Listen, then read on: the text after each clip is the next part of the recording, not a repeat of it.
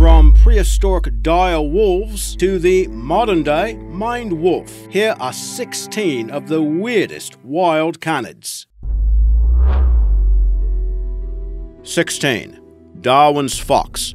Technically, this critter is more closely related to wolves than to foxes, and it's noted for its dark coloration and short legs. It was named for the English naturalist Charles Darwin, who discovered the species in 1834. These critters are found only in two locations in Chile, the island of Chiloé and the Nahuelbuta National Park. Sad to say, the numbers are threatened by hunting, habitat loss, and the intrusion of non-native species like domestic dogs. 15. Ethiopian wolf. Its distinguishing physical traits include red and white fur, along with a long, narrow skull. In terms of size and build, they are about the size of a coyote, and experts say that DNA analysis confirms that these animals are closely related to coyotes and gray wolves, more so than any other African canid. They're noted for having an unusual and temporary relationship with gelada monkeys that populate the Ethiopian highlands. The wolves will not prey on juvenile monkeys, and in return, the monkeys allow solitary wolves to forage for rodents in the midst. Did you know that Ethiopian wolf is one of the rarest canids in the world? 14. Culpeo. It's sometimes known as the Andean wolf, and weighing up to 30 pounds, it's actually the second largest canid in South America after the maned wolf, which we'll get to shortly. With its reddish-gray fur, it greatly resembles the better-known red fox. This animal is known as an opportunistic predator, and it hunts mainly rabbits, birds, and lizards. It's also known to attack sheep occasionally, and that has led to the animal being poisoned or hunted down. Populations of the culpeo can be commonly found on the western slopes of the Andes, and at one time the animal was domesticated to become the Fuegian dog, but that species was exterminated by 1919 due to their extreme aggression toward humans. 13. Dire wolf. The name of this creature has become closely linked to Game of Thrones, but it was around for a long time before that hit show arrived, say around 125,000 years or so. Along with its extinct rival Smilodon, the saber-toothed cat, this creature lived in the Americas until a bit over 9,400 years ago. Experts say the animal would have been around the same size as a modern-day gray wolf and weighed around 150 pounds on average. It would also have been a rugged, hypercarnivorous predator who hunted down bison, ground sloths, and even mastodons, among other prey. Experts say they could have inflicted a bone-crushing bite because the dire wolf is said to have had the strongest bite force at the canine tooth among any species of canis. 12. Arabian wolf.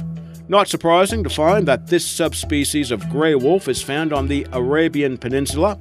What is surprising, though, is its size. Weighing around 45 pounds, this is among the smallest wolves known. It's evolved to survive in an arid desert environment. In fact, experts say that the critter's smaller size helps it in adapting to its hot and dry habitat. And while its wintertime coat sheds for summer, it retains longer fur along its back for protection against the sun. The proportionately larger ears help to disperse its body heat, and the wolf will also rest in the shade of the deep dens that it digs. 11. Short-eared dog. Now this one calls the Amazon basin home and appears to have a feline appearance. In fact, among other canids, this elusive dog is noted for moving with a feline grace. It's mainly a carnivore with small mammals, insects, and fish comprising the majority of its diet. Some of its unique features include the females being about a third larger than the males. And the dogs have webbed paws, which is an adaptation to its rainforest environment. It is considered to be one of the most unusual of canids and seemingly bears no close relation to any other wolf-like or fox-like canid. 10. Bat-eared fox. Well, here's another canid on the list that appears to be all ears. This smaller species of fox uses its large ears as a means of thermoregulation. Each ear can measure more than 5 inches long, and it's filled with blood vessels that help the animal keep its cool in its hot African habitat. And as you might guess, ears that big provide the critter with a great sense of hearing as well. Along with its unusual appearance, the animal has an unusual diet, 70% of which is comprised of insects, which they can locate by sound. Did you know that the male of this species is called a fox and the female is called a vixen? 9. Epicyon. This animal existed for around 15 million years in North America and belonged to a group of canids that were known as bone-crushing dogs. They could measure around 5 feet long and weigh up to 370 pounds. Its huge head and strong jaws gave it an appearance that was more lion-like than wolf-like. And according to certain sources, this creature is one of, if not the, largest known species of canid. 8. Fennec fox. Definitely tough to miss the ears on this critter, and they're not simply ornamental. Those ears enable this canid to hear prey even when it's underground. They also serve to help the fox dissipate the heat of the Sahara Desert, a feature we've seen in some of the other creatures on the list. Their fluffy coats not only deflect the high temperatures there, but also serve to keep the animals warm at night. Weighing less than 4 pounds, this is recognized as the smallest species of canid. 7. New Guinea singing dog. While it isn't known for exactly belting out the show tunes, these critters do display some unique vocalizations with their melodious howling. It starts with a sudden increase in pitch and ends with much higher frequencies. The dogs are documented to engage in chorus howling, while all of them howl in unison. Experts say that the sound has no link to any extant canid or dog-like animal. They're endemic to Papua New Guinea and are close relatives of the dingo, even though the species are deemed to be separate. Overall, these singing dogs are considered to be very rare indeed, with only 2 sightings of them in the natural habitat confirmed over the past 3 decades. The most recent photo of a singing dog was taken in 2012. 6. Jackals. These medium-sized wild mammals have a good degree of brand awareness regarding their perceived talents for craftiness or duplicity. One lesser-known talent might be the habit of being monogamous, and they will mate for life. The animals will fiercely defend the territory too, able to sprint for extended periods for up to 10 miles per hour thanks to the large feet and long legs. Jackals belong to a genus that includes domestic dogs and coyotes, and in fact, coyotes are often referred to as American jackals. 5. Dhole.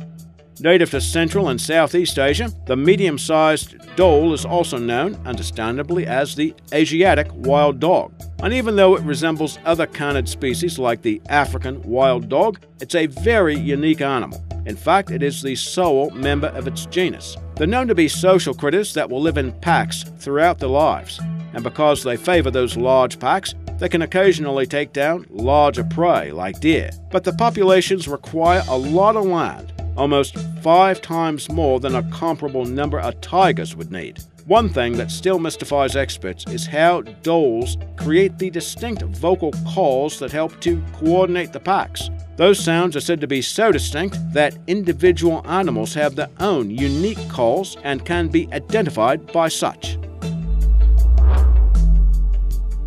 4. Raccoon dog. They do resemble raccoons quite a bit. However, the 2 species are completely unrelated. These creatures are indigenous to East Asia, but have also been introduced to Europe, and they're the only known canids that hibernate. Like the dhole, raccoon dogs do not bark. They emit a growl followed by a dirge-like whine. And not unlike the North American gray fox, these animals have the habit of regularly climbing trees, making them the only 2 canids with that behavior. But native East Asian populations of the raccoon dog have diminished in recent years due to urbanization, hunting, and the fur trade. The animals also serve as prey for wolves and for birds of prey like the golden eagle. 3. Bear dogs. These creatures belong to a large extinct suborder of carniforms, or dog-like carnivores. The suborder includes both dogs and bears, but experts say that these animals were closer to true dogs than to the ursids.